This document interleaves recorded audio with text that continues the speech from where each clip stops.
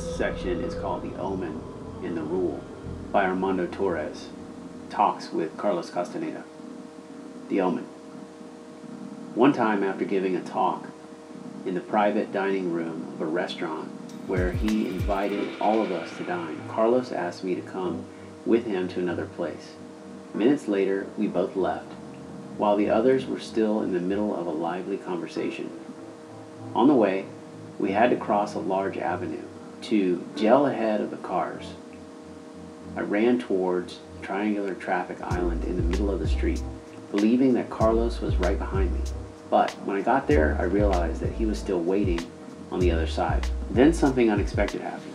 A great gust of wind came rushing down the avenue, so strong that I had to hold on to the metal post of the traffic sign. Before I had time to protect myself, a cloud of dust got into my eyes and my throat, making me cough and leaving me blind for a moment. When I recovered, Carlos was at my side, looking at me with a radiantly happy face. He patted my back and made a very strange comment. "I know what to do with you."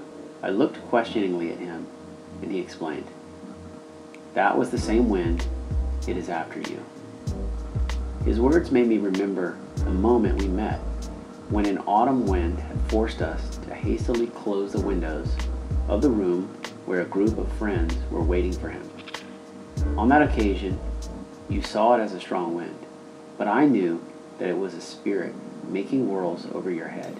It was a sign, and now I know why it pointed you out.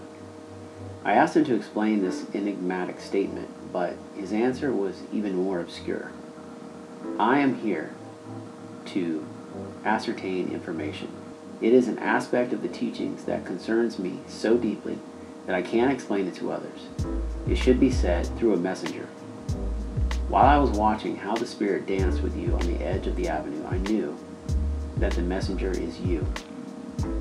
I insisted he must tell me more, but he said that this was neither the time nor the appropriate place. Sometime later, we were walking to Alameda Park, near the Palace of Fine Arts. He signaled to me that we should sit down on a bench, miraculously empty, on one side of the square. The bench was made of wrought iron, its location right in front of the main door of an old church built from blocks of red and black lava. It had the virtue of slightly blocking my internal dialogue, which transported me to an oasis of serenity amid the bustle of cars and people passing by. As it turned out, Carlos had foreseen this impact and its didactic function. He commented that it was Don Juan's favorite bench, which I found very moving. Rubbing his hands together, he assured me that it was time to get to the point. "Do you know what the rule is?" he asked. Although I had read something about it in one of his books, I had not understood much, so I shook my head no. He went on, "It's the name that the seers have given the guide of a party of sorcerers, a kind of navigational chart, or a sample book of a warrior's assignments and duties within the framework of his practices. After exhaustive verifications, the sorcerers of ancient Mexico came to the conclusion that just as all live beings possess a defined biological pattern which allows reproducing and evolving, we also have an energy pattern responsible for our development as luminous beings. The mold of a species extracts its energy from the rule. The rule is a kind of womb. It contains an evolutionary plan for every living being, not only on Earth, but also in any corner of the universe, where there is awareness. Nobody can break away from it. The most we can do is ignore that it exists, in which case we won't reach the stage where we can be what we truly are, live mass in the service of a purpose that we don't understand. Said in sorcerer's terms, the rule is the diagram of the eagle's commands, an equation which correlates the effectiveness of actions with the saving of energy. In the practical sphere, such a combination cannot produce anything but a warrior. The rule is complete and covers all facets of the warrior's way. It describes how a Nagual party is created and nurtured, how generations are connected to form a lineage, and it guides them towards freedom.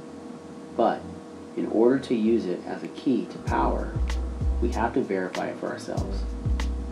How can you verify it? I asked. The rule is self-evident to the sorcerer who sees. For a beginner like you, the best way of attesting its functionality consists in detecting its intrusion in the course of your life. The origin of the rule.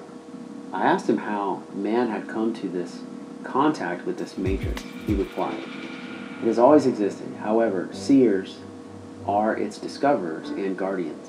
The rule is the origin of the universal order. Its operation and purpose are ignored, not because they are not known, but because they are not understood. Hundreds of generations of sorcerers gave their lives in their zeal to elucidate it and to develop practical proposals for every one of its conceptual units. In the beginning, no man attempted to catch a glimpse of this structure because nobody knew it was there. As the seers of Old Mexico came into contact with other aware entities on this earth, much older and more experienced than the seers themselves, they began acquiring portions of the rule. One day, they saw that all those portions fit into each other like a puzzle. That day, they discovered what they called the map, and the lineage of the seers of antiquity began.